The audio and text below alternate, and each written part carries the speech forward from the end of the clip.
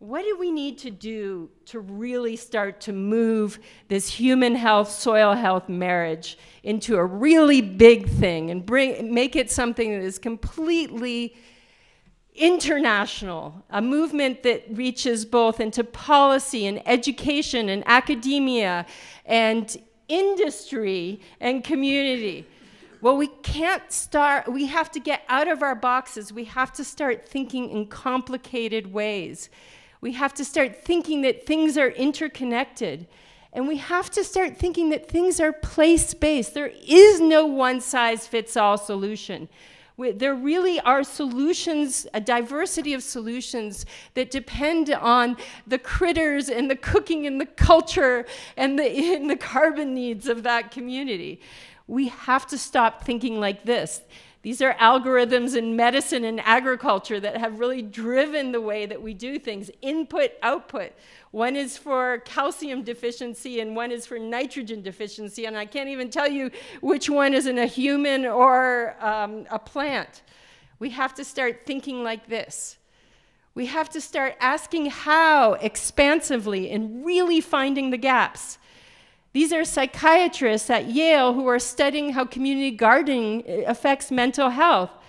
They need to dig deeper and start to think about how the soil health is playing a role. We talked about Stephanie and the researchers at Yale. What is the role of soil health in what she's doing?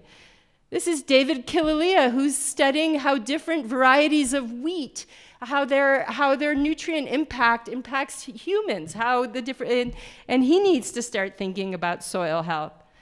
This is a farmer in Sweden who's publishing his soil organic matter and farming practices as research reports next to his field. How amazing. He should start telling us a little bit about the health of that community. This is an article that just came out in Peer J looking at the profits associated with regenerative farming versus conventional farming. Incredibly convincing. But where is the human health variable in this equation?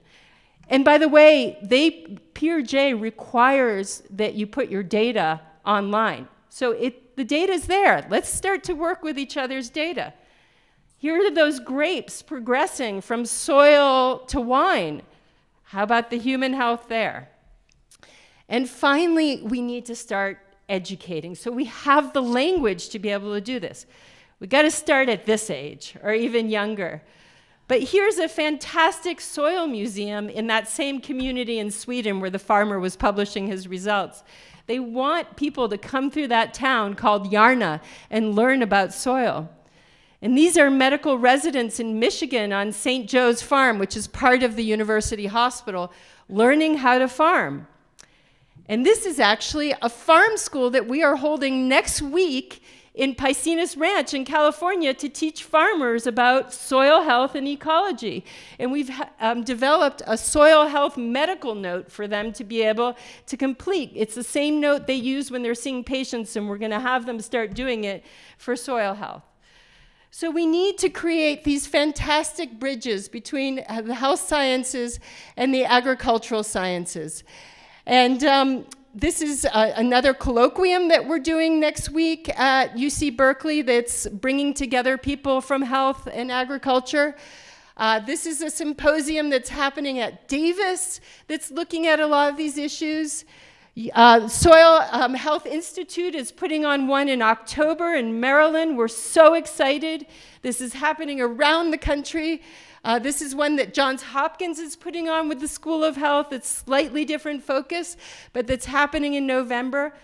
All of a sudden, it's starting. And this is my little cue to you as you start to get uncomfortable and start to have conversations with someone who might think a little bit differently than you do and might have a slightly different educational background or slightly different focus.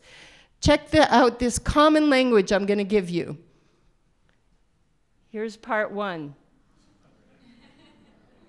Can you tell the difference between the soil and the skin?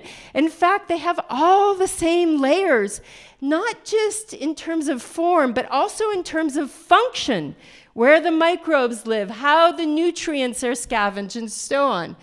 Or this one, the difference between the gut and the soil, not much. And in fact, all the same rules for keeping it healthy apply. Or this, can you tell which one is a kidney, a desiccated kidney, vascular system, and which one is a desiccated root system of a plant? The same function in many ways. Or this, on the electron microscope level, can you tell which is the villi of the intestine scavenging nutrients and interacting with microbes, and which is the rhizosphere of a plant doing the same thing? No, you can't, because in fact, we really are soil. Thank you so much.